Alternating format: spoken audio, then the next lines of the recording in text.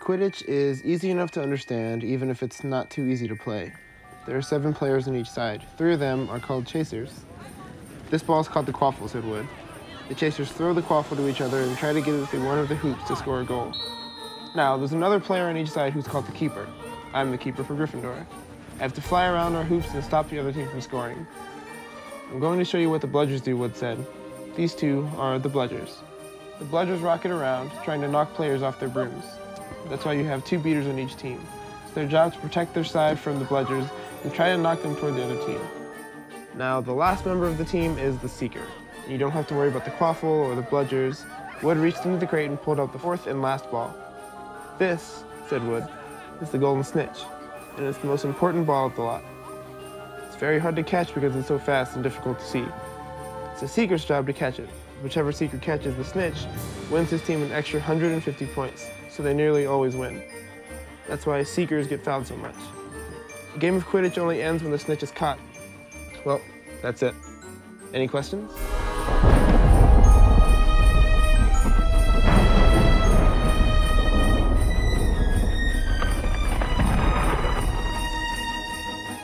Well, I guess what first attracted me to Quidditch was like the Harry Potter aspect of it, but then it soon turned into just the love of the sport. It's kind of like a place for everybody. Like if you're like really big and physical, then it's like you could be a chaser, and if you're like, you know, more strategic thinking, then like your spot's more on beater and stuff. So like there's a spot for everybody in Quidditch. I played for Texas Quidditch. I'm a chaser.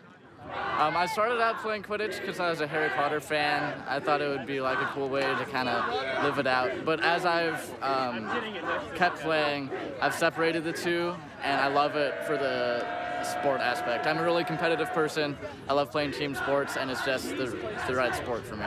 Initially, I was definitely attracted by the fact that it's derived from the Harry Potter books. I'm a huge reader. I grew up reading the Harry Potter books with my family. It's a huge part of my life, but whenever I actually got into the game and started playing it and started meeting the people, like I realized not only were the people amazing who played Quidditch, but it's a rough and tumble game. It started as a Harry Potter thing. It is not that at all anymore. I've almost completely disassociated it with Harry Potter, almost. But it's all about, for me, the sport. So Quidditch was started in Middlebury, Vermont, at the College of Middlebury. The rules were a lot different. It was very much like the books. People had capes, which they don't now. It was a lot sillier. And they still played with brooms and bristles, which is highly impractical now that it's like turned into this like super intense, fast-paced, like full contact sport. Austin, Texas is kind of known for its weirdness and being a little bit out there, and so I think that's a big reason why Quidditch is so big at the University of Texas. I think we take our weirdness to the next level because we play a sport where we run around with sticks between our legs. The drastic rule changes that have happened in the sport have definitely taken out a lot of the whimsy, which I'm a fan of, and made it more of a legitimate sport, but also it's made it safer. It's just a big sign that, you know, people are taking this seriously, people want this to be better than it is. Really, if you could mark an event as being the transfer over, was the Quidditch World Cup #5.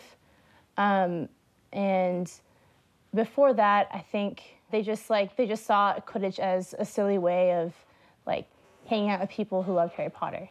And then as the sport progressed and a lot more schools got a hold of it, it became more competitive because people really liked the athletic part of it and being able to play a sport in college competitively at an international level. A big part of us wanting to win World Cup 6 was that we wanted people at UT to notice us, to see that, look what we're doing, we won a World Cup. This is a world championship. How many people at UT can say they won a world championship? Being a club sport has really helped me take it even more seriously than I already was. When I first joined, I thought this was going to be dead by my senior year. And now I'm the captain of a team that had over 200 people at tryouts. And so I am confident that this is something that's going to grow. The first World Cup, I heard only like 2 teams that competed, and this April, it's going to be World Cup 7, and I think it's going to be 80 teams that will compete. So it's expanded so much in like 7 years. This is not slowing down. More and more teams keep joining. It's on every continent except for Antarctica.